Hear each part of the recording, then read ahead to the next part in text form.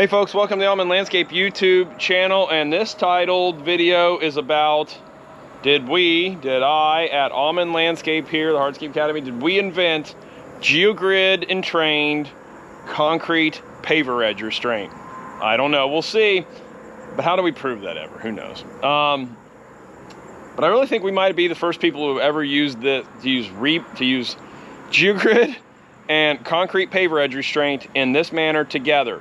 And we'll show you how and why and how it works and how we believe it really to be a fantastically strong system. Here we go. Now folks, imagine with me, if you will, your standard paver installation here. And this is a little demo we built with our apprentice that came up from Texas here recently to do one-on-one personal coaching and hardscape training here with us, which we talk about all sorts of different scenarios, and if you screw something up, how to fix that kind of stuff. Really cool. But and we also, you might have seen, we just did a video on just traditional concrete edge, but this one we're talking about Geogrid Entrained concrete edge. And so here we have a piece of Unilock DRIVEGRID, which is a tri-axial geogrid. In the past we've used uni-axial geogrid. This is probably tremendous overkill, but it will definitely work.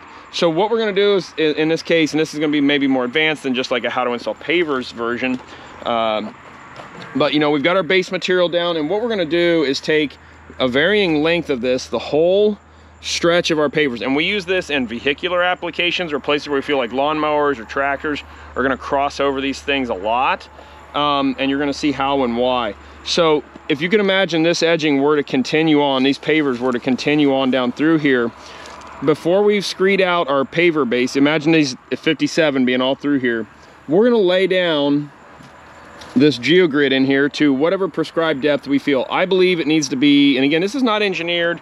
You cannot use this and claim, hey, Auman's got this figured out. What we believe it to be is just a system that works for us. You'll have to figure out what works for you. But we're going to take this geogrid and run it about 18 inches back into the paver main field, right, before we lay pavers and before we screed out our bed of number 9 here. So we're going to take that, and then we're going to take our 9s, and we're going to screed them out over top of our geogrid just like we normally would. So I'm going to put this here, and then we would just take this, lay our pipes out, screed this number 9 bed over, you know, 1 inch deep over this geogrid just like we normally would. Okay, so just pretend we're screeding that out. Again, this is just for the example's sake. And we're going to screed that out. I'm going to borrow some 9s from here. Okay. And we're gonna, you know, so that's all screeded out perfect for our paver bed, our paver bedding. All right, and then we're gonna take our pavers and lay them in here, right? Pavers installed, cool. We'll only do 2 in here for this example. All right, and so let's say we got them there. Then what we're gonna do is we're gonna take this edging, as you can see here. So we're gonna take that stuff, and now we're gonna do like we normally do. If you watch that video, you'll see more about this. We're gonna take our bedding material and we're gonna scrape it off of our geogrid. We're gonna pull that out of here, right? And it's generally gonna be flatter in here, you know, whatever. This is kind of a hoopty setup, but you kind of get where I'm going with this. My narcissism knows no bounds, folks. So what we're gonna do is we're gonna take some concrete and we're gonna borrow it. But what we do is we're gonna take this concrete, work it up into there. As I drop it on the GoPro, big dummy. But we're gonna get it built, we're gonna get it worked up into there. All right. And then we're gonna mash that stuff back down, about like that. Right? And then we're gonna take this concrete and work it in there just like we normally would. And you might get a smaller like tuck point trowel or something like that. But again, this is on a vehicular application where a car's gonna be driving on this. So we want this to be pretty darn sturdy.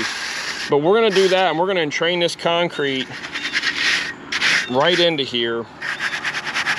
And then we'll come through with a torch and burn that off, or clippers, but a torch is really the way to go. I think at a smaller flow, it's gonna be ideal.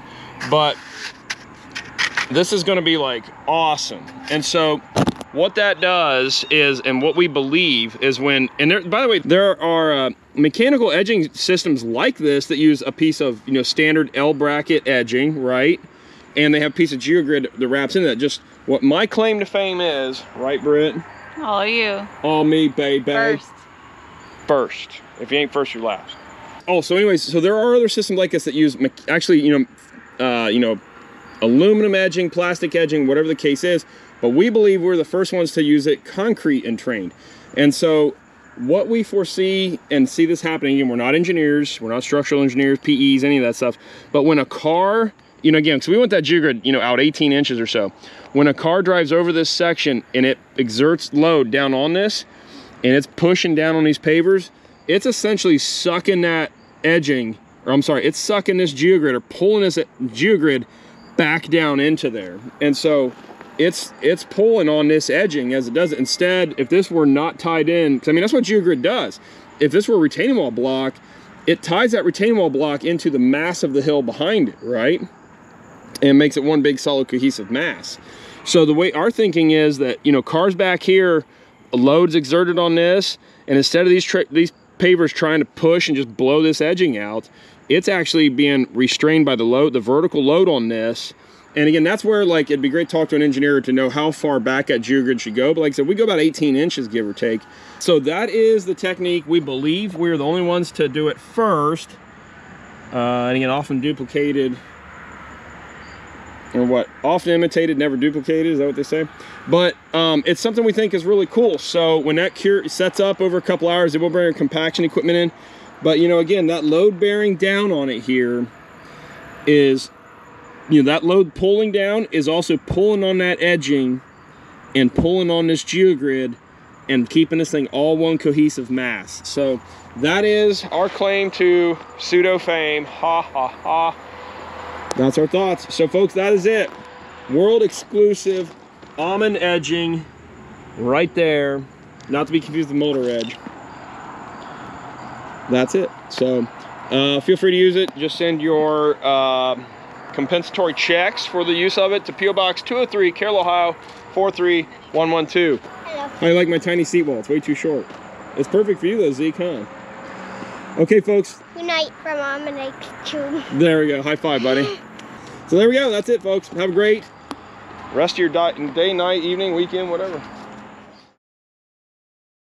That is part of, like, you know, having humility to ask for help when you need it, be it you hire a bookkeeper, use software that helps you.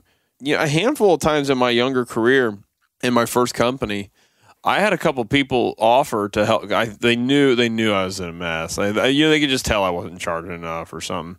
And they were accountants, and they offered, like, hey, I would help you with your books or go through some things here if you need it. And I was too proud and embarrassed to show them the train wreck that I had on my hands, which was, I didn't know what I was doing.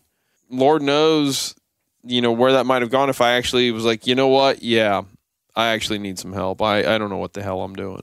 To that effect, I would tell you, like, don't be afraid to ask for help or to hire it or whatever. Asking for help's so hard, though. It is. Because usually you're not in a good, when you need help, you're not in a good place.